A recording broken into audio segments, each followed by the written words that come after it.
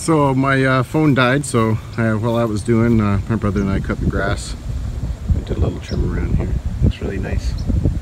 But yeah, we're back to the peach tree, and then we went over here to the other apple I got, which I believe is, oh, I got it written there, Fuji. Or Fiji, excuse me. No, it's Fuji. Fuji apple. It's doing okay as well. Ground looks good. This is the only thing I haven't covered a couple of these yet, but I will. And this is a blackberry. And oh darn, what did I have here? I think this is a peach. Oh, excuse me, this is my nectarine. It's my nectarine tree. The other one over there, sorry, that one over there is a peach, and the one beside it right there is a nectarine and a peach. Okay, and I got another apple over here. Just makes out my little U shape here. This is my my Honeycrisp, that's right. It's hard to keep them track, that's why I got some of them labeled. I'll definitely come back and label the other ones as well. And of course over here, my squash is going crazy and flowering like crazy. So I'm hoping to see lots of squash out of that. And over here, I believe is my cucumbers. I got a few flowers. It's growing kind of small.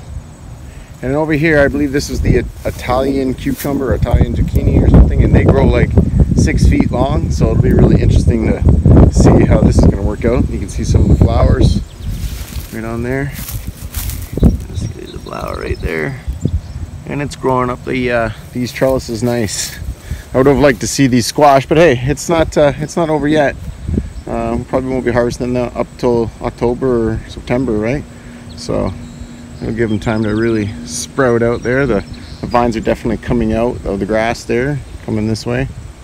But yeah, it's nice there. Of course, we saw my grape trellis. And some of my grapes, like this one here, is growing nicely up the vine, like it should. This one here is having a hard time growing long because it's kind of laying on the ground a bit. But when it gets a little bit long enough, I will tie it up at least or something. Give it a little helping hand. And then my rhubarb's in here, and these are, well, that's my lupins right there. These ones with the big fancy leaves here. And of course I have it in there. I gotta watch what I touch though. I touched something earlier and I got a little bit of a blister on my arm. And it happened really fast. And I don't want to do that again. So yeah, there's the rest of my grapes over here. This is my Vidal, my white Vidal. And then of course my rhubarb's doing okay. I mean, they're doing all right. There's a few of them in there. I just haven't cleaned it out yet. And of course I started with my strawberries. And then my other, you can see my tomatoes. These were just extra tomatoes because my dad had way too many in one area. So we got those. I'm having a hard time with my loofahs though. These are my loofahs. And they're having a hard time. I don't know if they're just really late bloomers or what, but I want them to grow faster. And I'm not really sure. I got a lot of wild strawberry though. As you can see, there's wild strawberry right there. You can see it's right there, and right there. You see that one right there. My tomatoes. Got some coming in now. Let me get eats. And then what I do like on the other side, this is my cold hardy kiwi, and she's growing right up there. She's not wasting any time covering that trellis. Thank God. And I got some more loofah or cucamelon. I forget which one. I know I planted something in there somewhere, but that's them right there. Actually, I think it's the other way around. The other ones over there were cucamelon, and these are my loofah. Either way, we'll find out when it comes harvest time. But this is how far I've made it so far. So I'll take you on the path where the road will come in, which is at the end of this pond here. So there's the pond. So we'll look at it from this direction. You see the hillside.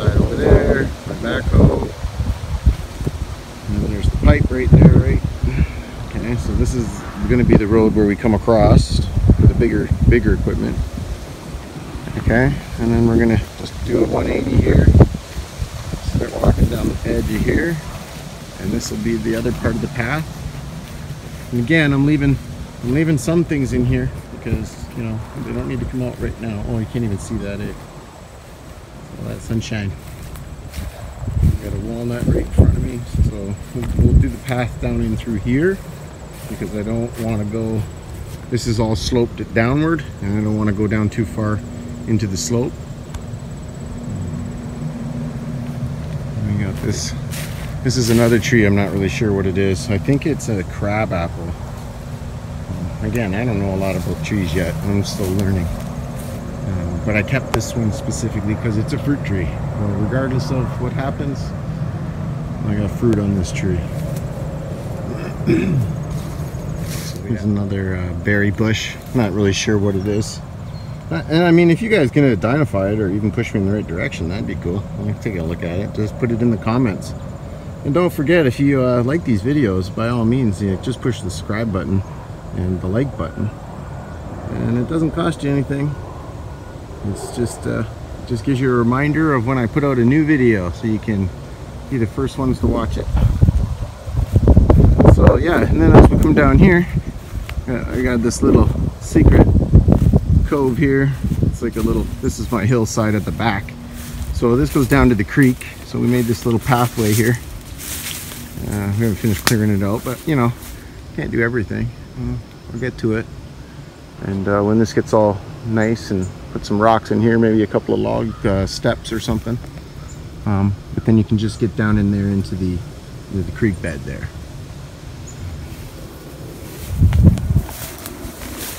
As we come back out, you can follow up here a bit. So you see, I just saved all my walnut trees. See, I like them anyways. They'll grow nice sporadically. But yeah, okay, so now we're back on the road, which will go up this way.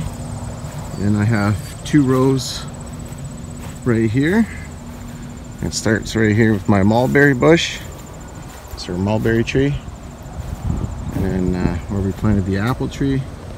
And it goes straight down that line right there. And then when you get over here to this is Mom Pa pear tree here. It's not doing too bad. I'm getting a lot of fruit on it, but yeah, I can see you're getting the sunshine off the wrong side here. But if you go straight towards this way, that's the other row, and on the other side, you know, I have a cherry and a plum. So let's walk through here.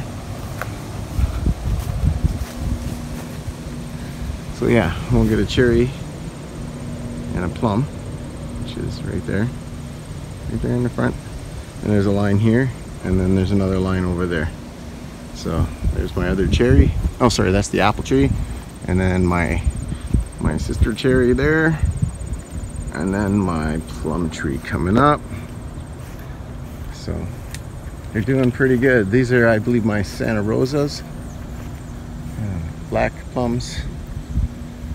They're doing all right. So as you can see, once again, you have the rows that way along there, and then obviously down this way, and they'll meet at the other end and kind of stop, and then the road will be on this side coming up through this way, and then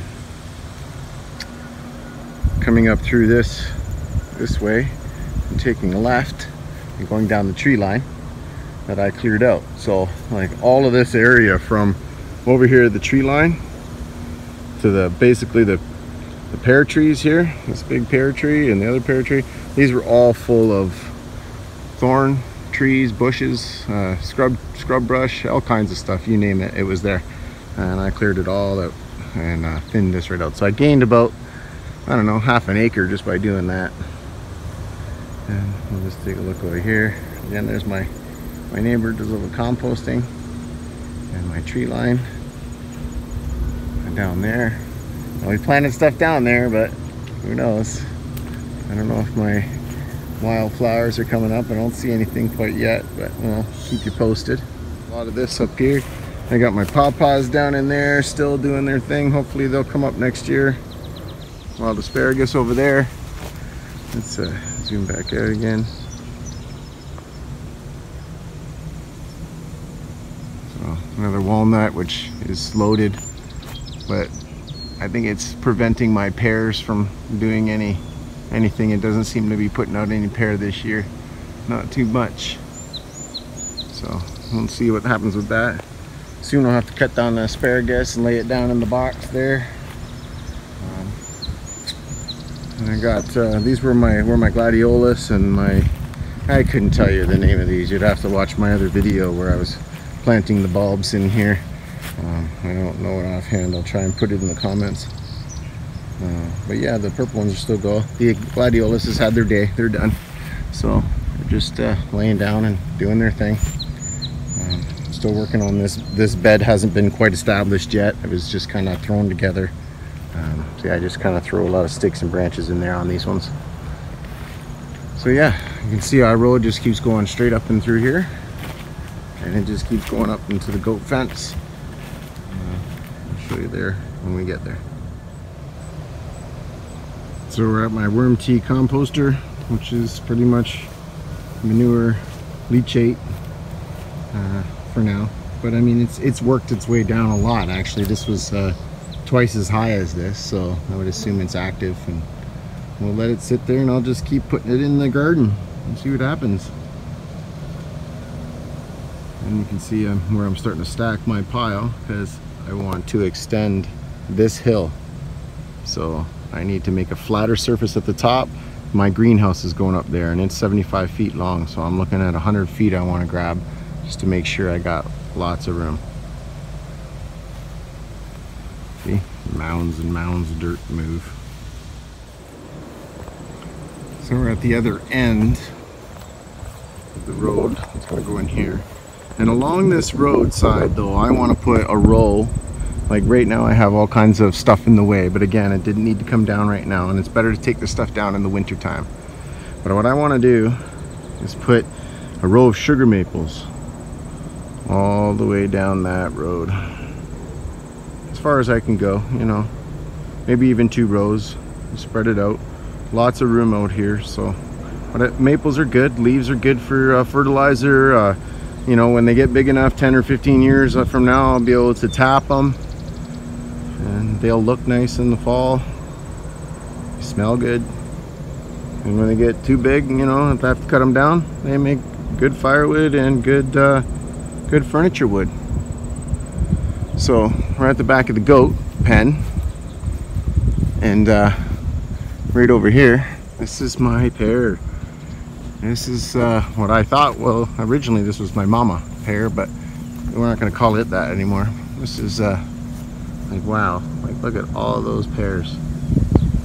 That is amazing how much pears are just on that one branch. And it's got a good cutting too. It looks like it needs another little pruning. I got some sprouts there, water sprouts coming out, but still it's got plenty of pears. Oh my goodness. I hope they turn out. They look pretty good so far.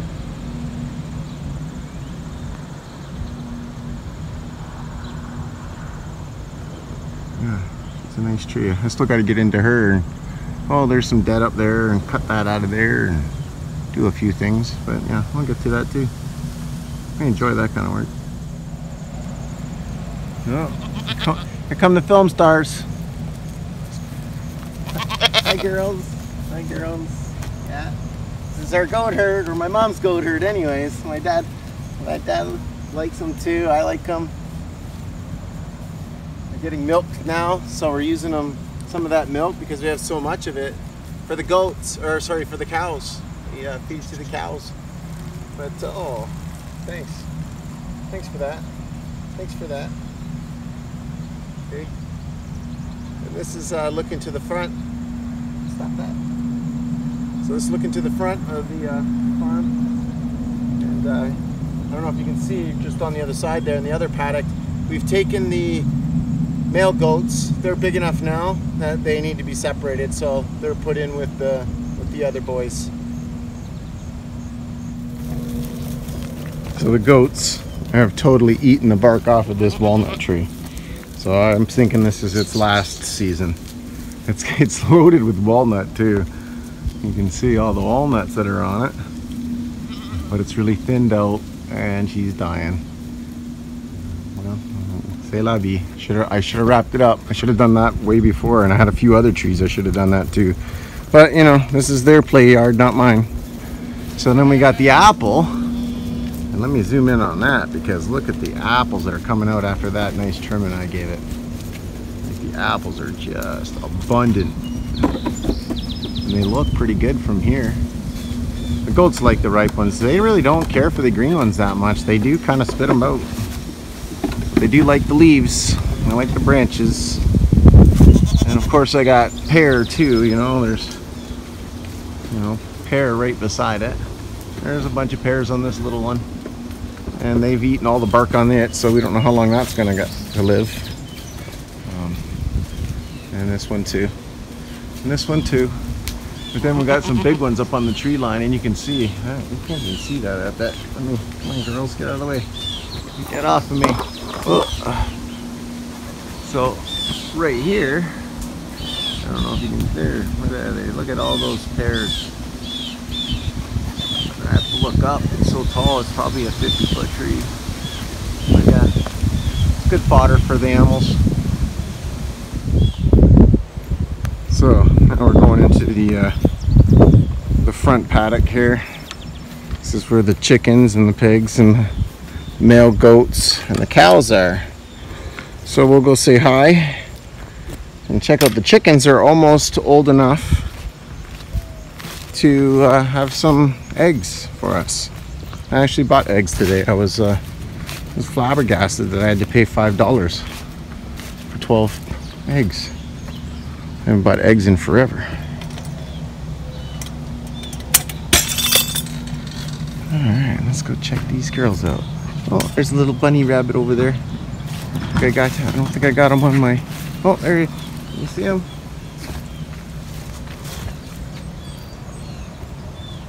There he is. What are you doing? Getting into trouble there, Peter? Yeah, that's what I thought. Okay, so let's get into the chicken coop here. See what we got going on. How are we doing, girls?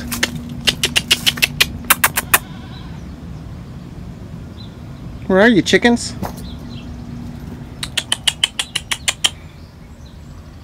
Chickens in here.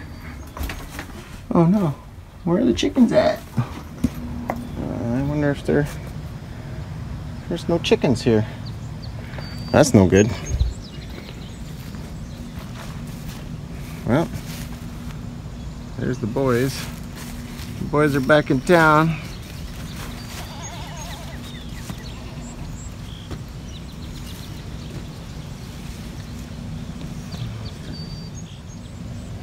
And we got the king boys up here. It's their hierarchy position right there. Oh, there's the girls. Look at it. And we got some, oh, there's our new cows. Unfortunately, the one didn't make it. You probably think I'm going to give him a bottle, but I'm not. I'm not giving you guys nothing. You guys are going to have to wait for that. You're going to have to wait. Well, let's get some chicken action here. You know, the chickens are scratching away, hiding from the camera. They must be camera shy. Camera shy. There they are. Come on, girls, go get me some eggs. Yeah, see this guy here, he's rubbing on my leg, but you gotta watch, they want to grab things like little kids running right at your crotch. That's exactly what they do. See? Come on, girls. Come on. Come on. Come on. Where are you going? Come on. There you go. Oh, they're so cute, especially when they start playing. And there's Billy Goat Gruff here. He's got quite the yeah. Say cheese. Are you ready for your close up? Let's give you a close up. You ready? Yeah, you're in the close up. There we go. Zoom out on you. Good boy. So that pretty much does it for for our farm tour for today. So once again, I got a nice sunset coming. There it is. Lots of room to work. And you know, when I showed you that tree line, there's 5 acres out the back of there that I could always develop if I wanted to. But let's see if we can get this rocking first. It'd be really cool to get down in there and make it a business. Good night, girls.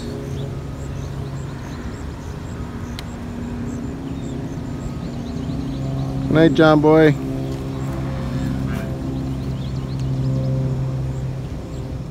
I almost forgot the start of the show. Gracie, the pig. Say hi, Gracie. Say good night, Gracie.